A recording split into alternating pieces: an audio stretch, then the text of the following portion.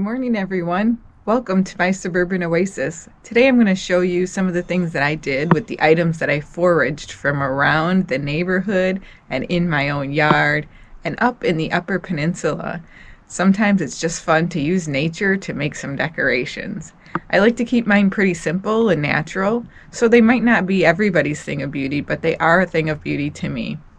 So I hope you enjoy this video. Let's take a look. Okay, well, we'll start by taking a look at this window box, which I put together. I collected some pine cones, and I took some string and tied them together, and then I used that to tie them along the bottom, which was something I was trying for the first time this year, and I think it turned out pretty good. And then I also have some pine cones kind of throughout the boughs, and I believe this is con color. Right here in the front, and that I got from a local Christmas tree farm. After we got our Christmas tree and cut it, they shake off all of the dead needles, and then they cut off the bottom branches and throw them all in a pile. And so there was a giant pile of greens that they just let people help themselves to, and so that's where I got those. And then also in the back is the Fraser fir. The red twig dogwoods that you see spiked up in the middle there, those are from up around the Upper Peninsula, as well as some from my backyard. So when my husband and son go to deer camp every year, I take that opportunity to do a little foraging in the Upper Peninsula where there's no one. It's very rural, and there are some property owners that are nearby that let me go into their ditches where a lot of the red twig dogwoods like to live. And so I clip those off and bring them home, and it's usually just in time for Christmas decorating. And I do have a couple of cabbages, ornamental cabbages, that are left in there. I did not take those out. Not sure how long they'll survive, but I thought they were just fine to leave in for now. If they do die, I may fill them in with a little bit of extra green. I did have some extra greenery left over, and so I just happened to put them into these pots down here, which otherwise really would just be kind of looking junky, and so this just gives them a little bit of a spruce up, if you will. Haha. And then I did get that birch log right there up in the UP as well.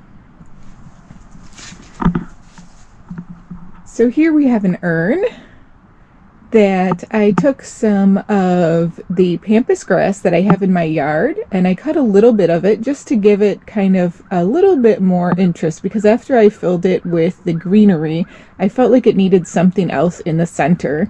And so I think it really actually adds a nice touch to that and kind of ties it all together. What do you think? There are also some branches within there that have some lichen on them, and those are from my hickory tree in the backyard that we just unfortunately had to have removed, and it had a fungus, and so I have a whole bunch of branches that I was able to save from there that had these beautiful lichen on them, and I just think nature is so pretty.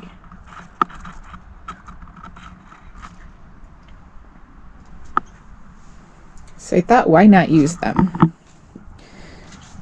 Over here in my entryway, I have this blank spot, and it's near my front door, and it's because I have hostas there during the summer, and so I thought it would be much nicer to have some greenery here just to kind of bring some color, and when it snows, I think that will be just beautiful.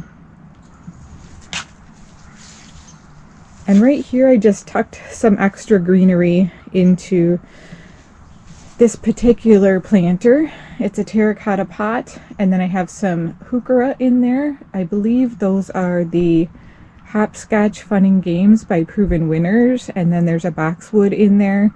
I also have a August Moon, I think it's called, no, that's not what it is. I can't remember what it's called right now, but I have a hosta in there as well that you can't see because obviously it's died back. And likely the kale that you see over in this area is also going to die back at some point this winter, but for now it still looks nice. So just threw some extra greenery in there along with some red twig dogwood, and I think that's beautiful. Again, I have this really cool curvy lichen covered branch from my hickory tree that I just love, so I needed to put it somewhere. Then along here, I usually have some pretty little annuals in this planter box, but this time of year they just don't live. So I brought the stones that I use from around Lake Superior, or that I find around Lake Superior, and I've just kind of placed them around here in a way that I think looks pretty. It's some very nice light colors along with the hydrangea blooms, and then some more of those Fraser fir right there. A little birdhouse tucked in the back. I have a lot of stuff on my front porch. Some people don't like that look. I don't mind it. And then I have a another planter here, terracotta, that I have a fern in. It's one of the proven winter Japanese ferns, and so I used the red twig dogwood along with some beechwood, driftwood, and then some of the sticks from the hickory tree. Again, those kind of twisty branches with some lichens on them, along with the Douglas fir and some pine cones at the bottom.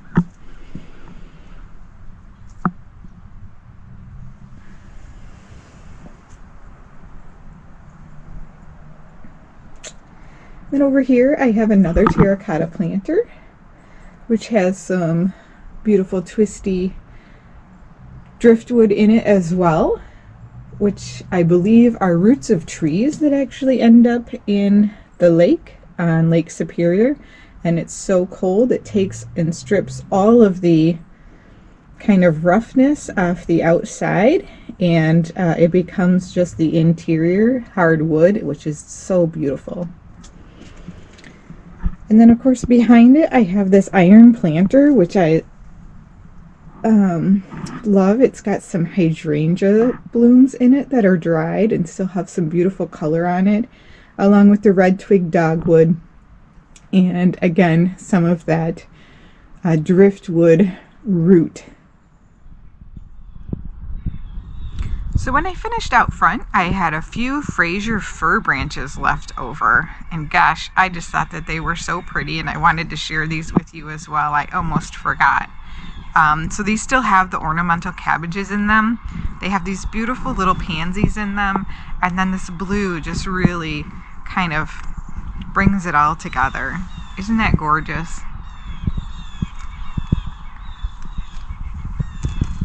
And then I have another one that's over here.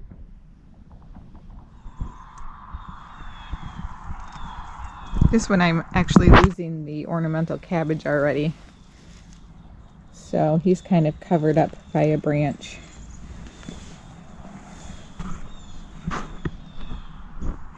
But these will look so pretty with some snow on the top of them as well, so when those ornamental cabbages and the pansies kind of can't last anymore through our harsh winters, the snow will be on top, and you'll be able to see the branches sticking out from under that, and it will just be so pretty.